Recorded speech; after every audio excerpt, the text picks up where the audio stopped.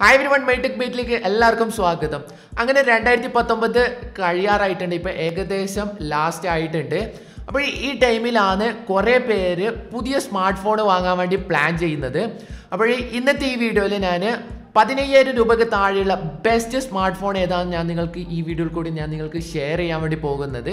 അതുപോലെ തന്നെ ഞാൻ ഈ വീഡിയോയിൽ 3 സെക്ഷൻ ആക്കിയിട്ടാണ് ഡിവൈഡ് ചെയ്തിട്ടുള്ളത്. സോ എനിക്ക് തോന്നുന്നത് ഇങ്ങനെ ചെയ്യുന്നതായിരിക്കും കുറച്ചും കൂടി ബെറ്റർ ആയിട്ടില്ലെന്ന് തോന്നുന്നു.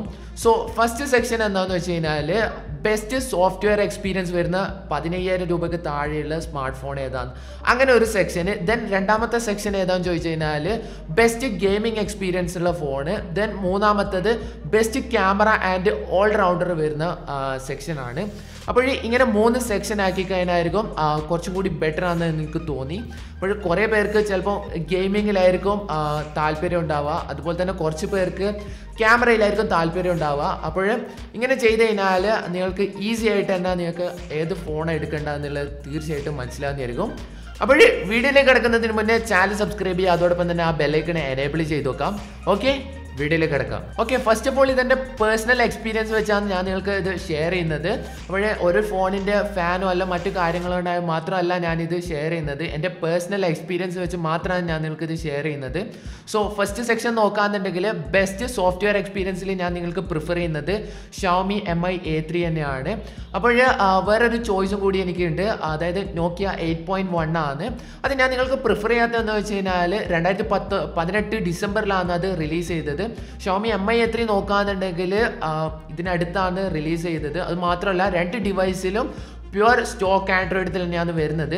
പിന്നെ ഇതിലെനിക്ക് മെയിനായിട്ട് ഇഷ്ടപ്പെടാനുള്ള ഒരു കാരണം എന്ന് വെച്ച് കഴിഞ്ഞാൽ ഇതിൻ്റെ ഡിസൈനും അതുപോലെ തന്നെ ഇതിൽ സ്റ്റോക്ക് ആൻഡ്രോയിഡാണ് വരുന്നത്. ഇനി ഇതിൻ്റെ ഫീച്ചേഴ്സ് നോക്കാന്നുണ്ടെങ്കിൽ 6.1 ഇഞ്ച് ഡിസ്പ്ലേ ആണ് വരുന്നത്. അതുപോലെ തന്നെ ട്രിപ്പിൾ ക്യാമറയാണ് വരുന്നത്. 48+8+2 മെഗാ പിക്സലാണ് വരുന്നത്. ഇനി ഫ്രണ്ട് ക്യാമറ നോക്കാന്നുണ്ടെങ്കിൽ 32 മെഗാ പിക്സലാണ് വരുന്നത്. ഇനി റാം 4GB റാമും അതുപോലെ തന്നെ 64 GB സ്റ്റോറേജുമാണ് വരുന്നത്. ഇനി ബാറ്ററി നോക്കാന്നുണ്ടെങ്കിൽ 4030 mAh ബാറ്ററിയാണ് വരുന്നത്. സോ ഇതിൻ്റെ ബാറ്ററി ഡ്രെയിൻ ടെസ്റ്റ് നടത്തിയതിൽ ഫസ്റ്റ് വന്നത് നമ്മുടെ Xiaomi MI A3 തന്നെയാണ്. സോ ആ വീഡിയോ കാണുന്നുണ്ടെങ്കിൽ നിങ്ങൾക്ക് തീർച്ചയായിട്ടും ഡിസ്ക്രിപ്ഷനിൽ ലിങ്ക് ചെക്ക് ചെയ്യാം. പിന്നെ മെയിൻ ആയിട്ടുള്ള ഒരു കാര്യം എന്താ വെച്ച് കഴിഞ്ഞാൽ സ്നാപ്ഡ്രാഗൻ്റെ 665 ചിപ്സെറ്റാണ് ഇതിൽ വരുന്നത്. അതുപോലെ തന്നെ ഗെയിമിംഗ് എക്സ്പീരിയൻസും നമുക്ക് നോർമലായിട്ട് നമുക്ക് കളിക്കാൻ വേണ്ടി സാധിക്കുന്നുണ്ട്. അപ്പോൾ ഈ Xiaomi MI A3 യൂസ് ചെയ്യുന്നതിൽ ഞാൻ ടോട്ടലി സാറ്റിസ്ഫൈഡ് ആണ്. എൻ്റെ ഒരു ഫേവറേറ്റ് ഫോണും കൂടിയാണ് Xiaomi MI A3. അപ്പോൾ ഇനി ഇതിൻ്റെ പ്രൈസ് വരുന്നത് 12,999 രൂപയാണ്. നിങ്ങൾക്ക് ആർക്കെങ്കിലും പർച്ചേസ് ചെയ്യാൻ താല്പര്യമുണ്ടെങ്കിൽ ഡിസ്ക്രിപ്ഷനിൽ ലിങ്ക് കൊടുത്തിട്ടുണ്ട്. അപ്പോൾ നിങ്ങൾക്ക് പർച്ചേസ് ചെയ്യാം. So best software experience phone ഞാൻ നിങ്ങൾക്ക് പ്രിഫർ ചെയ്യുന്നത് Xiaomi MI A3 തന്നെയാണ്. ഓക്കെ, അടുത്ത നമ്മുടെ സെക്ഷനിൽ വരുന്നത് best smart phone four gaming ആണ്. അപ്പോൾ ഞാൻ നിങ്ങൾക്ക് പ്രിഫർ ചെയ്യുന്നത് Realme 5 Pro തന്നെയാണ്. ഇതിൻ്റെ പ്രൊസസ്സർ നോക്കാന്നുണ്ടെങ്കിൽ സ്നാപ്ഡ്രാഗൺ 712 പ്രൊസസ്സറാണ് കൊടുത്തിട്ടുള്ളത്. അതുപോലെ തന്നെ 4GB റാം 64 GB സ്റ്റോറേജ് ആണ് വരുന്നത്. പിന്നെ നമുക്ക് 256 GB internal memory card use ചെയ്ത് എക്സ്പാൻഡ് ചെയ്യാൻ വേണ്ടി സാധിക്കുന്നതായിരിക്കും. ഇനി ഡിസ്പ്ലേ നോക്കാന്നുണ്ടെങ്കിൽ 6.3 ഇഞ്ച് ഡിസ്പ്ലേ ആണ് വരുന്നത്. അതുപോലെ തന്നെ 4035 mAh ബാറ്ററിയാണ് വരുന്നത്. പിന്നെ അത് കൂടാതെ തന്നെ നമുക്ക് VOOC 3.0 18 വാട്ട്സിൻ്റെ fast ചാർജറും in the box ആയിട്ട് അവൈലബിൾ ആയിട്ട് കിട്ടുന്നുണ്ട്. ഇനി ഗെയിമിംഗ് എക്സ്പീരിയൻസിനെ കുറിച്ച് പറയുകയാണെന്നുണ്ടെങ്കിൽ ബെസ്റ്റ് ഗെയിമിംഗ് എക്സ്പീരിയൻസ് തന്നെയാണ് എനിക്കിതിന് ലഭിക്കുന്നത്. സോ ഞാനിവിടെ നല്ല HD കളിച്ച സമയത്ത് നല്ല സ്മൂത്ത് ആയിട്ട് തന്നെ നമുക്ക് PUBG ഗെയിം കളിക്കാൻ വേണ്ടി പറ്റുന്നുണ്ട്. സോ കോൾ ഓഫ് ഡ്യൂട്ടി ഞാൻ ഇതിൽ ട്രൈ ചെയ്ത് നോക്കിയിട്ടുണ്ടായിട്ടില്ല. അപ്പോൾ മെയിനായിട്ടും PUBG ആണ് ഞാൻ ട്രൈ ചെയ്ത് നോക്കിയത്. അതുപോലെ തന്നെ PUBG നല്ല സ്മൂത്ത് ആയിട്ട് കളിക്കാൻ വേണ്ടി പറ്റുന്നുണ്ട്. നമുക്ക് കോൾ ഓഫ് ഡ്യൂട്ടിയും നന്നായിട്ട് നല്ല സ്മൂത്ത് ആയിട്ട് കളിക്കാൻ വേണ്ടി പറ്റുമെന്നാണ് എൻ്റെ ഒരു വിശ്വാസം. അപ്പോൾ ബെസ്റ്റ് ഗെയിമിംഗ് എക്സ്പീരിയൻസ് വരുന്ന ഫോൺ Realme 5 Pro തന്നെയാണ്. സോ Realme 5 Proയുടെ പ്രൈസ് വരുന്നത് 13,850 രൂപയാണ് പ്രൈസ് വരുന്നത്. അപ്പോൾ 64 GB സ്റ്റോറേജ് അതുപോലെ തന്നെ 4GB റാമിൻ്റെ വേരിയൻറ്റിനാണ് ഈ പ്രൈസ് പറഞ്ഞത്. അപ്പോൾ ബെസ്റ്റ് ഗെയിമിംഗ് സ്മാർട്ട് ഫോൺ ഏതാണെന്ന് ചോദിച്ചു കഴിഞ്ഞാൽ ഞാൻ നിങ്ങൾക്ക് പ്രിഫർ ചെയ്യുന്നത് Realme 5 Pro തന്നെയാണ്. ഓക്കെ, അടുത്ത നമ്മുടെ സെക്ഷനിൽ വരുന്നത് ക്യാമറ അതുപോലെ തന്നെ ഓൾറൗണ്ടർ ആണ്. അപ്പോൾ ഞാൻ നിങ്ങൾക്ക് ഇവിടെ പ്രിഫർ ചെയ്യുന്നത് Redmi Note 8 Pro ആണ്. അപ്പോൾ ഇവിടെ എനിക്ക് 2 ചോയ്സ് ഉണ്ട്. സോ ഒന്ന് Redmi Note 8 അതുപോലെ തന്നെ Redmi Note 8 Pro ആണ്. ഇവിടെ ഞാൻ 2 ഫോൺ നിങ്ങൾക്ക് പ്രിഫർ ചെയ്യാനുള്ള കാരണം എന്ന് വെച്ച് കഴിഞ്ഞാൽ ചിലവരുടെ ബഡ്ജറ്റ് 10Kയുടെ അടുക്കിയായിട്ടായിരിക്കും വരും.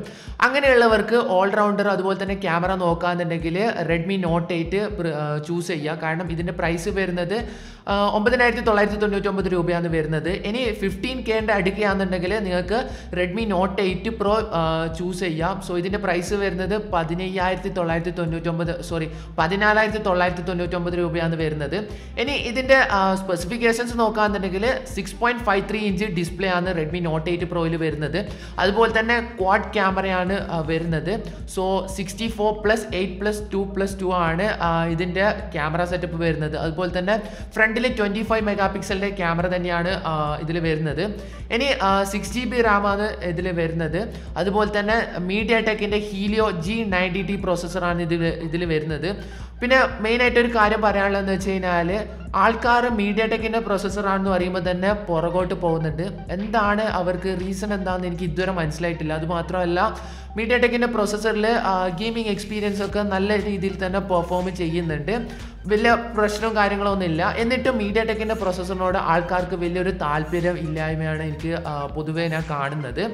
സോ പേഴ്സണലി എനിക്ക് ഗെയിമിംഗ് എക്സ്പീരിയൻസ് ഒക്കെ നല്ല രീതിയിൽ തന്നെ പെർഫോം ചെയ്യുന്നുണ്ട്. പിന്നെ വേറൊരു കാര്യം എന്ന് വെച്ച് കഴിഞ്ഞാൽ കുറേ പേര് പറയുന്നുണ്ട് ഫോൺ ഹീറ്റ് ആവുന്നുണ്ട് എന്ന്.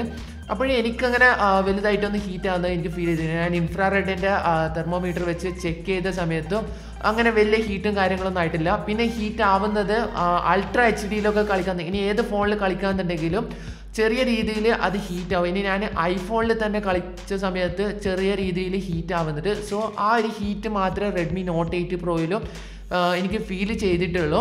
അപ്പോൾ മീഡിയടെക്കിൻ്റെ പ്രോസസ്സറിൽ ആൾക്കാർ പുറകോട്ട് ഇങ്ങനെ പോകുന്നുണ്ട്.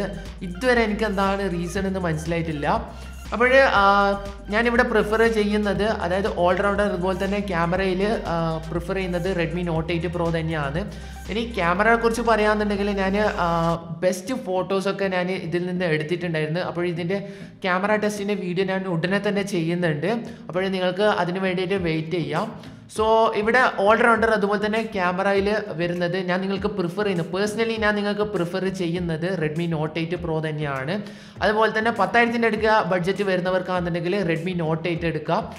അപ്പോൾ ഇതിൻ്റെ പ്രൈസ് വരുന്നത് 9,999 രൂപയാണ്. ആർക്കെങ്കിലും പർച്ചേസ് ചെയ്യാൻ താല്പര്യമുണ്ടെങ്കിൽ ഡിസ്ക്രിപ്ഷനിൽ ലിങ്ക് കൊടുത്തിട്ടുണ്ട്, പർച്ചേസ് ചെയ്യാം.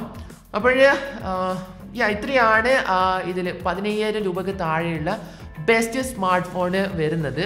സോ ഒരിക്കൽ കൂടി ഞാൻ ഇത് ഓർമ്മപ്പെടുത്തിയാണ്, ഇതെൻ്റെ പേഴ്സണൽ എക്സ്പീരിയൻസ് വെച്ചാണ് ഞാൻ നിങ്ങൾക്ക് ഈ ഫോൺ പ്രിഫർ ചെയ്യുന്നത്. ഇനിയൊക്കെ നിങ്ങളുടെ ഇഷ്ടമാണ് ഇത് പർച്ചേസ് ചെയ്യണോ വേണ്ടയോ എന്നുള്ളത്. അപ്പോൾ ഈ എല്ലാ ഫോണിൻ്റെ റിവ്യൂവും അതുപോലെ തന്നെ ക്യാമറ ടെസ്റ്റ്, ബാറ്ററി ടെസ്റ്റ് ഒക്കെ ഞാൻ വീഡിയോയിൽ ചെയ്തിട്ടുണ്ടായിരുന്നു. സോ ഡിസ്ക്രിപ്ഷനിൽ ലിങ്ക് കൊടുത്തിട്ടുണ്ട്. നിങ്ങൾക്ക് കാണാൻ താല്പര്യമുണ്ടെങ്കിൽ ഡിസ്ക്രിപ്ഷനിൽ ലിങ്ക് ചെക്ക് ചെയ്ത് നിങ്ങൾക്ക് വാച്ച് ചെയ്യാം. അപ്പോൾ നിങ്ങൾക്ക് ഈ വീഡിയോ ഇഷ്ടപ്പെട്ടാൽ തീർച്ചയായിട്ടും ലൈക്ക് ചെയ്യുക. അതുപോലെ തന്നെ മൈടെക് ബൈറ്റ് ചാനൽ സബ്സ്ക്രൈബ് ചെയ്യുക. അതോടൊപ്പം ആ ബെല്ലൈക്കൺ എനേബിൾ ചെയ്ത് വെക്കാം. അപ്പോൾ അടുത്തൊരു അടിപൊളി വീഡിയോ ആയിട്ട് കാണുന്നവരെ ബൈ ബൈ.